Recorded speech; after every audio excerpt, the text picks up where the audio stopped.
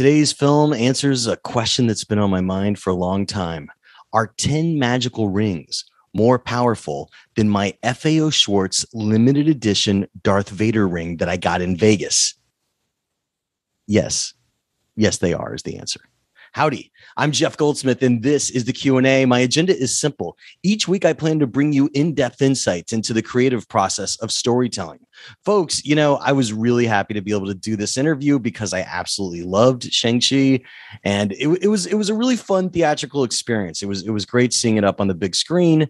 I felt safe being masked up in a theater, and everyone around me kept their masks on, which was great. And look, today we have co-writer director Destin Daniel Cretton to chat about Shang-Chi.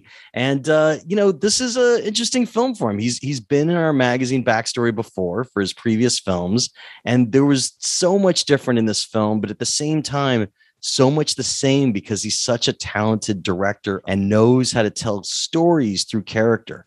So it was a really fun interview, and Destin had a lot of great things to say about his creative process. So I know you'll dig this episode.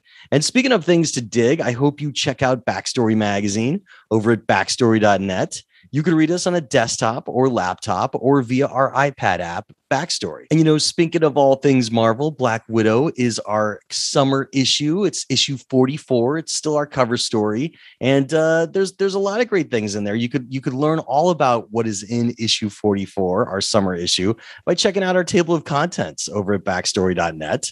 And if you've never read us before, Marvel again, our free issue happens to be the Avengers Endgame issue that we did a few years back. And it'll give you a sense of who we are and what we do. And if you like what you see, I hope you become a subscriber. And if you want to become a subscriber, you could use discount code SAVE5. That's SAVE and the number 5, and that will save you $5 off a 1-year subscription to Backstory Magazine. And look, it would really mean a lot to me to have my podcast listeners in iTunes and Spotify and my YouTube watchers of the Backstory Magazine YouTube podcast, which is, the only place in the world right now you could see this Darth Vader ring that I'm holding up and I held up at the beginning of the episode. It's where all of our Zoom casts go, because during the pandemic, these have all been Zooms since we aren't doing in-person screenings these days. So you could watch them all there. But look, it would mean a lot to me to have all of you become subscribers to Backstory Magazine. There's so much great stuff in there. We are one of the only magazines in the world that prints scripts in their entirety in every issue. So there is a lot to explore. So thanks for considering supporting my passion project. But now, without any further ado, let's jump right into our conversation with co-writer and director Destin Daniel Cretton about his latest film, Shang-Chi and the Legend of the Ten Rings. Destin, it's good to see you. Congrats on this amazing film. Thank you, Jeff. I've been a longtime fan of your work. We've had you in Backstory Magazine before for Short Term 12 and for Just Mercy. And it's a big deal for an independent filmmaker to get a gig like this. And I would love it if you could put us in the room of what it was like when you were bringing your take on this to Marvel. I was in post-production on Just Mercy when the announcement was made that Marvel was looking for a director for this particular character. And at the time, I honestly did not think that it was a venture that I wanted to go on, doing a giant blockbuster movie. But the announcement for this character just struck a chord with me, and it took me back to my childhood and made me at least want to go in and have a conversation with Marvel about a superhero that I would have been proud to obsess over and dress up like when I was a kid. And that's kind of how it was at Marvel. It was like a conversation me talking to Jonathan Schwartz, our producer, about what ifs, what about this? We should probably avoid that. And one conversation turned into 3 conversations. Usually a week would pass by, and then he'd ask if I wanted to come back in. And then eventually they asked me to come in and pitch what I would do if I wanted to direct it. And I pitched them in a lot of ways. I pitched them an indie drama, wrapped in a kung fu movie and a superhero movie. I put together a PowerPoint presentation. I'm really bad at speaking to people, so to have a screen that I can look at and just click through while I talk. And I actually had a lot of moving images, scenes from different movies that I was inspired by just playing while I was talking out what this story could be. It's always interesting to hear writers using pitch reels, and I'm just curious, how long was your reel? People refer them as decks, as lookbooks, as living reels. How long was yours, kind of showing samples from different movies and looks that you would go for? It was about 20 minutes, but it wasn't just 20 minutes of just showing. I was talking through the story of a lot of which ended up being the bones of the story of this movie. But I was talking through the dramatic beats and what the turns could be and what certain fight sequences could be modeled after. And I think it was about 20 to 25 minutes long. One of the things that Marvel has been great about is taking a director like yourself, who has such a good past of working with actors, and trusting them to know that they're going to elicit great performances in the movie. And Marvel has the apparatus alive to handle the effects and the stunt coordination and everything else. So you were a perfect choice for this. And I think it's fantastic. Once you got the gig, I'm curious how the screenwriting process worked, because, the other writers that are credited are Dave Callahan and Andrew Lanham. And I don't know if they had a draft beforehand that you were writing over, or they were writing in tandem with you. Talk us through that briefly. And then I want to hear about your creative writing habit when you're on your own. Dave Callahan was on the project when I got hired. They hadn't really broken the story yet. So my first meeting that I had was going to a bar and meeting up with Dave for the first time and finding out where they were in the process, how open he was going to be to new ideas. And we really hit it off and decided to just break the story open together. And that's what it was like for about 3 months or so, was just us meeting in a room with Jonathan Schwartz and breaking the story over and over and over until we came up with a skeleton that we really liked. So we wrote those first drafts together, Dave and I, and then when we went out to Sydney to start working, Dave was unfortunately unable to come, and we really needed a writer on the ground because the process just evolves so much. Once you have Brad Allen and his incredible stunt team come on board and start showing us stunt vises, and we get inspired by that, and it ends up wanting to be rewritten into the scene. And same with Bill Pope and Sue Chan as she's building sets. All of these things really inspire the writing process, and we needed another writer on the ground to help with that. And so Andrew Lanham came out to Sydney, and we kind of all worked together at that point. Dave from LA and Andrew on the ground with me, and it was actually a very collaborative effort to get the script to where it's at. How long did it take you and Dave to get your first draft once you were done with your outline? Was it 3 months of outlining led to a first draft, or was it 3 months of writing? I think it was about 3 months of outlining led to a first draft. And when you sit down to write, I ask this to every writer, what do you go for each day? Do you go for a certain amount of time in your chair writing, or a certain page count to hit? Time, because I personally don't find a lot of, sometimes it's good to just pump out pages that suck. And it's just good to just pump it out. But I find that if I can get even a good scene or the nugget of the scene out before I stop. That really helps. I try to finish a thought, finish a scene or finish, and then I also try to start the next thought. So I try to finish whatever I'm working on that day, which is hopefully it's a fully realized scene.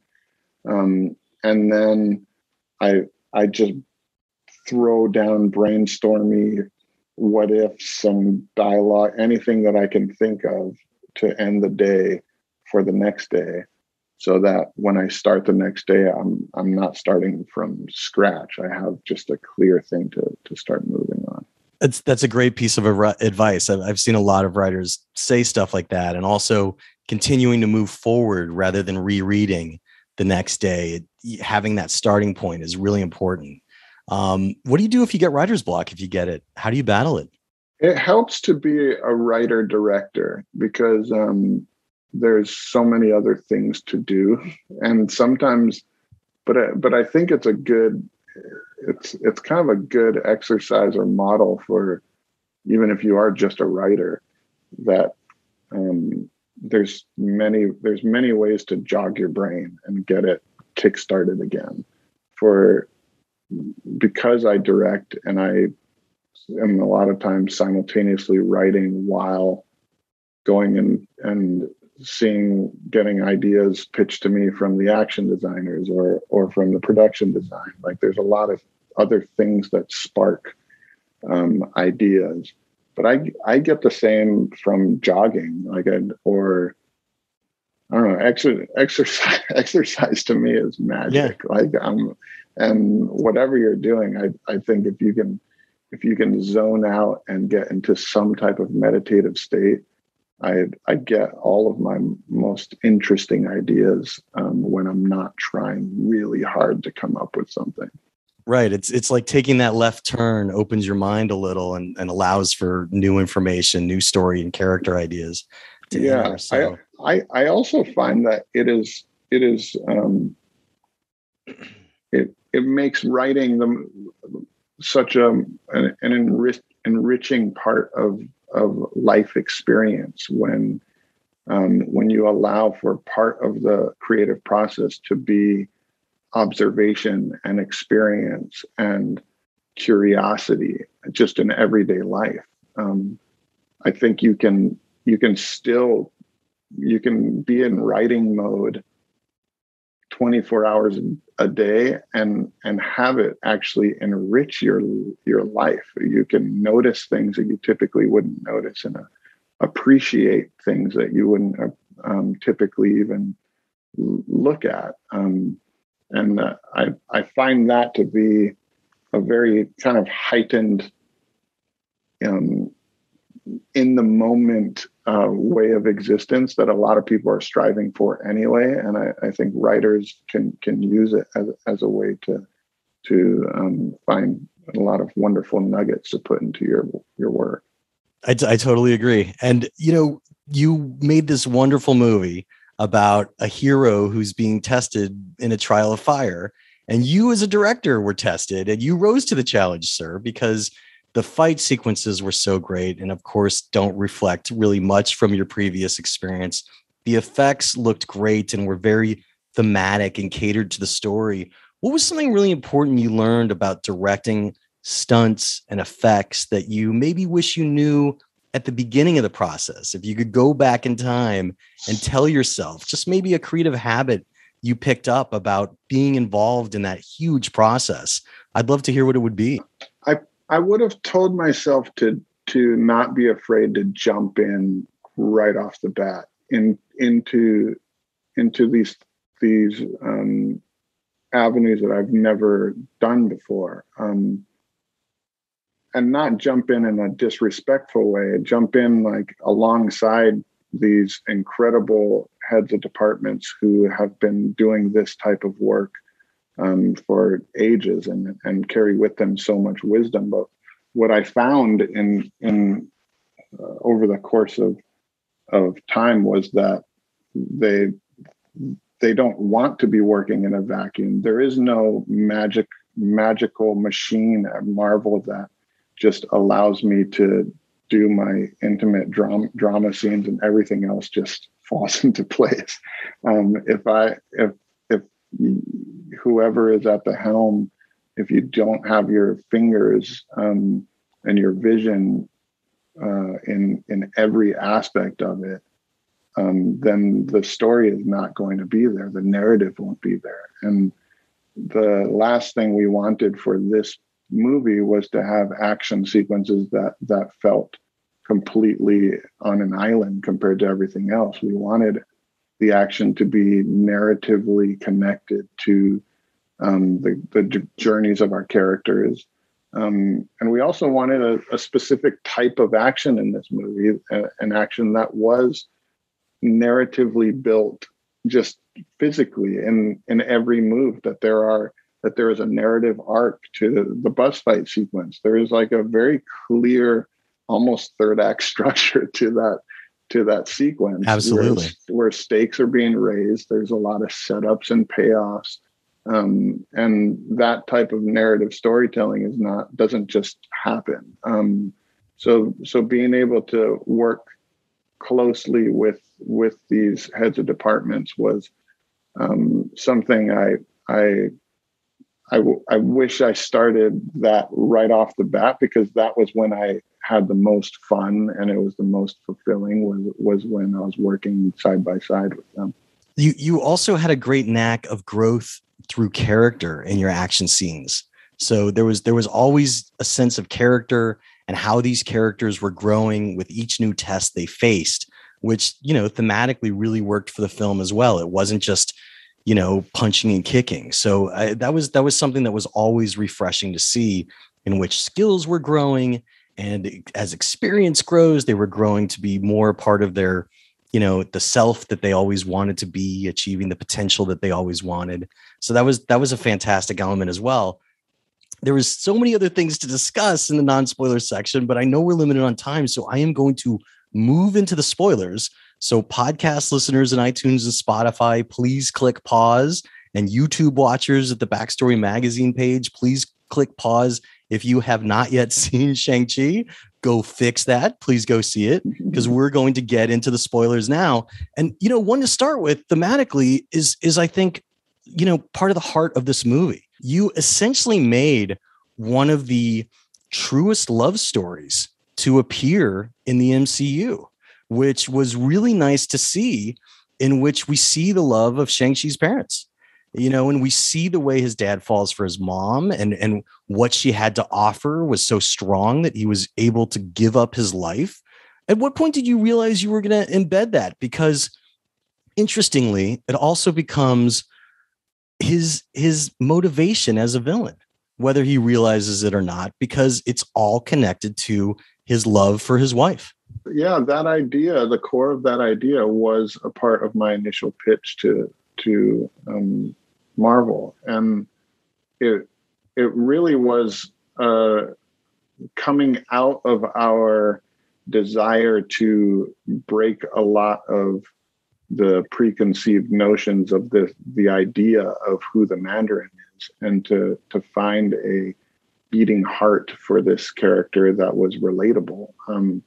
That isn't to say that Wenwu doesn't do some pretty horrific things in our movie, but I do think that people will surprisingly relate to this character and the reasons why he has gone to do some of these things.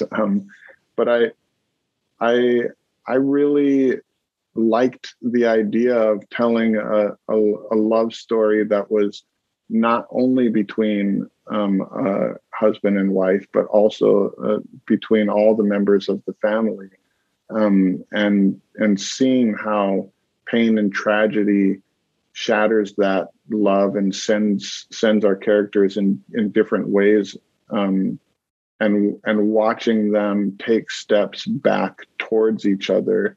We're all parts of this this thematic that I really connected to. The magical realism also of just the scenes when they're meeting and she's defeating him, you know, it evokes movies like Crouching Tiger, Hidden Dragon, Hero, like lots of great classics like that. And it was really nice to see a different kind of power and fight being used in a film like this. And you're right that everyone is fractured when she dies, and that sends Wenwu on his path of becoming villainous again, which he had set aside.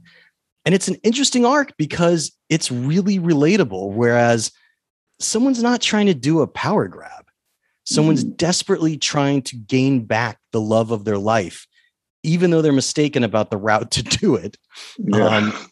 So I mean, like that's something that I thought really resonated with me and you know, my friends that were at the press screening that I was at. So I really got to commend you on that. But that also brings up another level of storytelling that you did so beautifully, which was the flashback structure of the movie.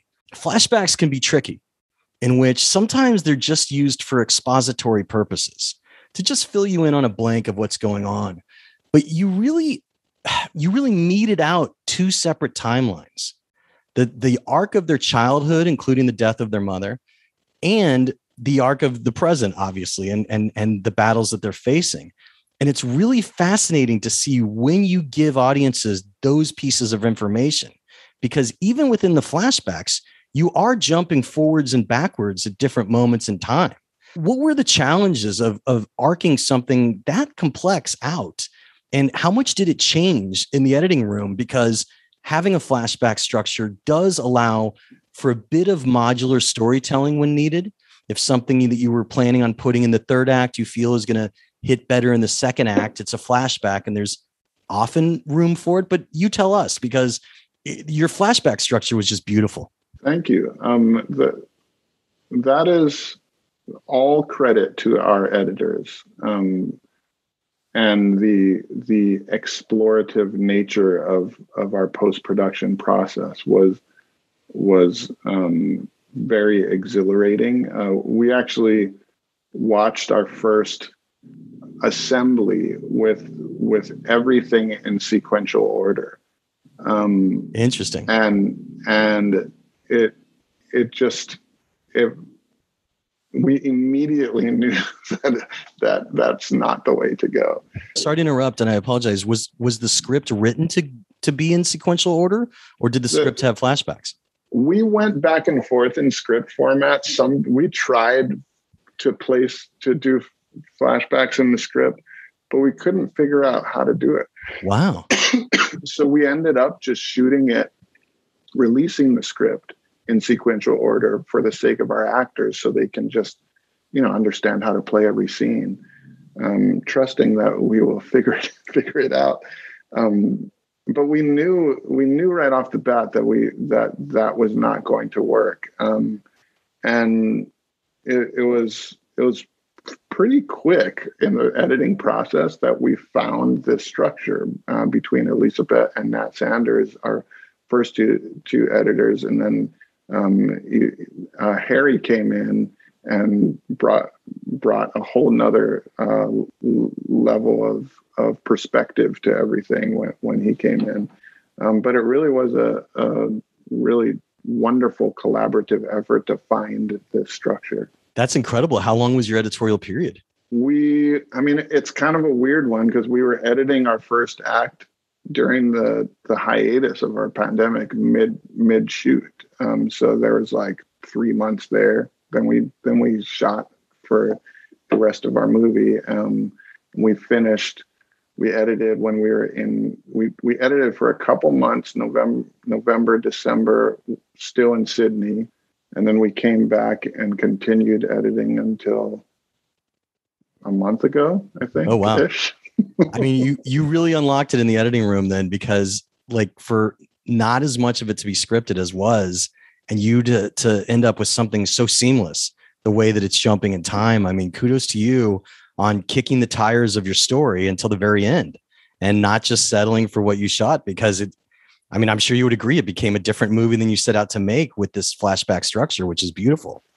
Yeah, it became very exciting to use the flashbacks to help tell the story of a young man who is beginning to learn how to look back and look into himself and revisit the things that he's been running from.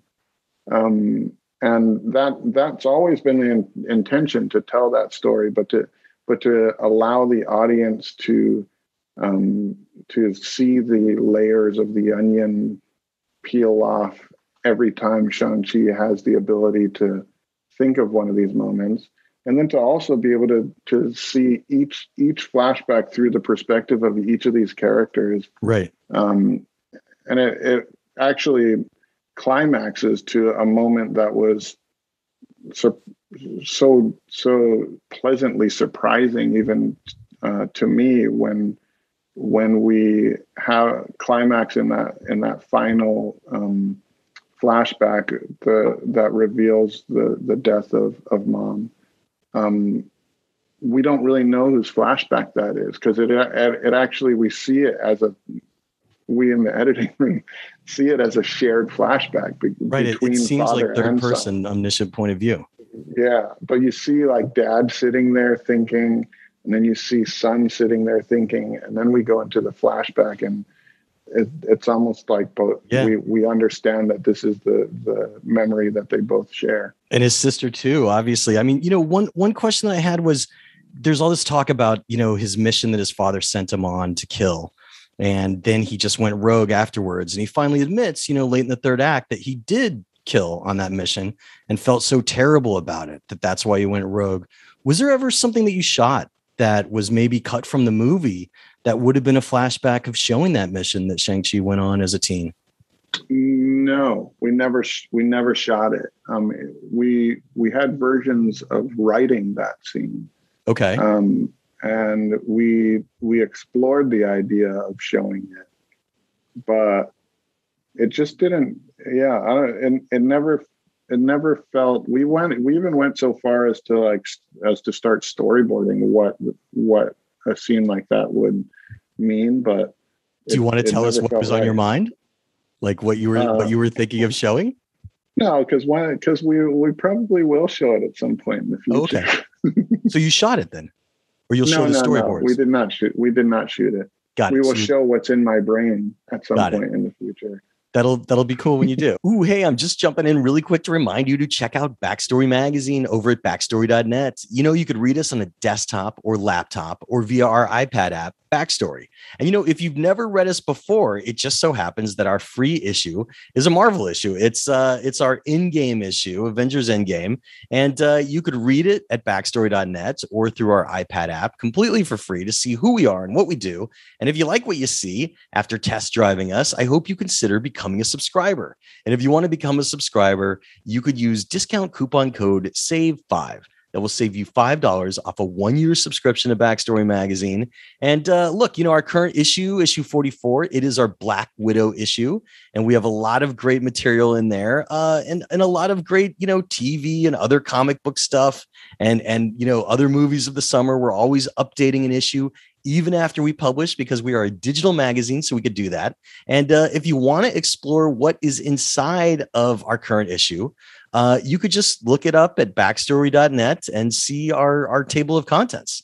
So look, it would really mean a lot to me to have my podcast listeners and iTunes and Spotify and my YouTube watchers of the Backstory Magazine YouTube page for all these Zoomcasts that we're doing, because they go straight into YouTube as videos, support my passion project. So thanks for considering. But now, without any further ado, let's jump right back into our interview with co-writer-director Destin Daniel Cretton about his latest film, Shang-Chi and the Legend of the Ten Rings. One of the things that I thought was also really interesting as kind of the film plays out was the growing of Shang-Chi's powers and, being trained by Nan. How training sequences are really hard, so I don't want to spend too much time on it, but how much time did you feel was right to give him and to give Katie, to get their chops up ready for that final fight? Because, training montages are parodied from 80s movies, and there's a whole lot of learning that goes on when Shang-Chi finally gets the rings and the rules of how he gets the rings from his father. Yeah. So what were your your theories there? This was an interesting training montage because to us, it wasn't a learn from scratch training montage. Right. This was a montage that was or a training exercise that Nan was using to remind Shang-Chi of what he should already know, of the things that are already inside him. So that to us gave us the the room to have it happen in a pretty short period of time, because it actually is just one session. It's not like we're watching them montage through a week of training. And it's one lesson that gets Shang-Chi one step closer to where he needs to be. It also doesn't, it's unlike some training montages, it doesn't end with him with this giant aha, now I have the secret. It is actually a training montage that leaves him on his ass and right. At most gets him one step closer to the place he needs to be. It's interesting when your protagonist and here your antagonist, his father, kind of argue in a film, right? And how far can that argument go?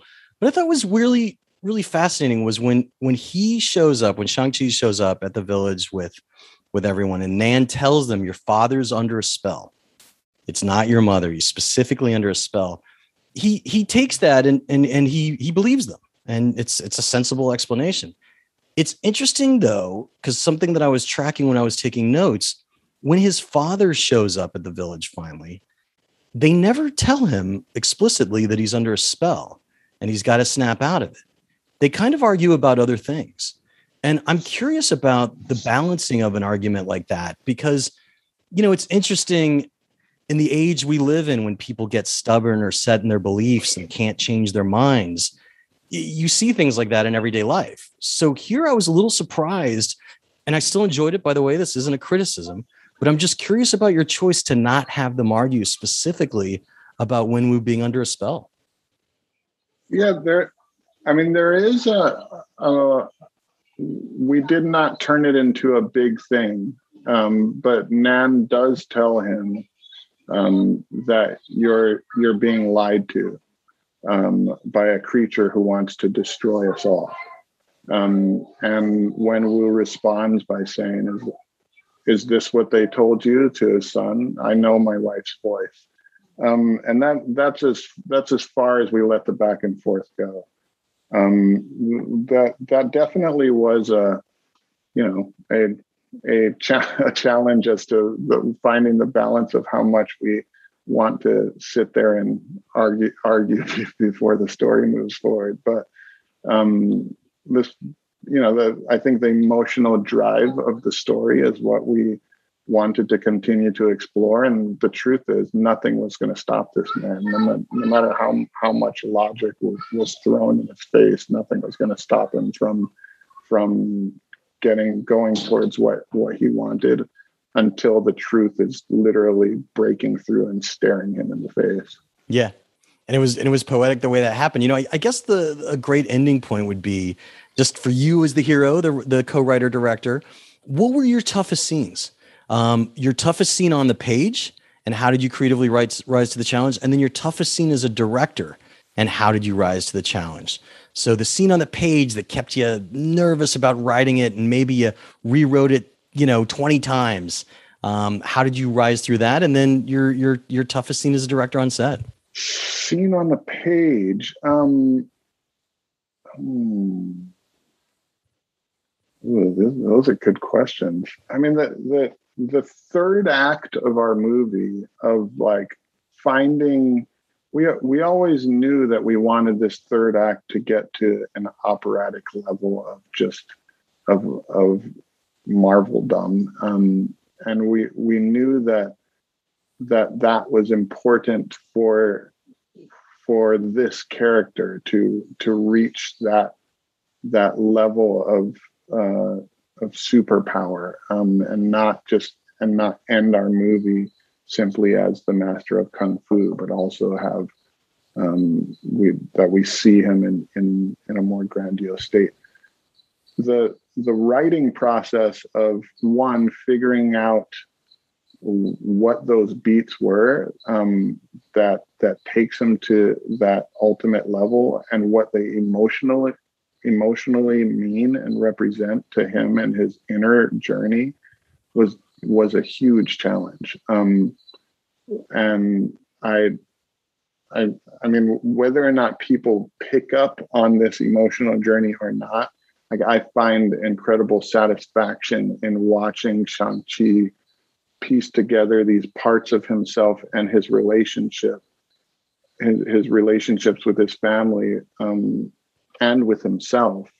And it really isn't until he has a moment with each member of his family that I think the final beat of healing happens with, and also having Katie involved in that the emotional connection and journey that he's on is happening simultaneously with these giant beast spectacle creature clashes. Right. And I find a lot of emotional satisfaction in the moment that Xia Ling looks to him on that dragon just after Katie shoots the arrow, and she just repeats what her mom told him, which is simply go. And then he just gets up and boom. And that's a great answer for your toughest scene on the page. What was your toughest scene on the set? What was the moment where you had to step back and really clear your head for a second on set to tackle a problem that maybe was unexpected?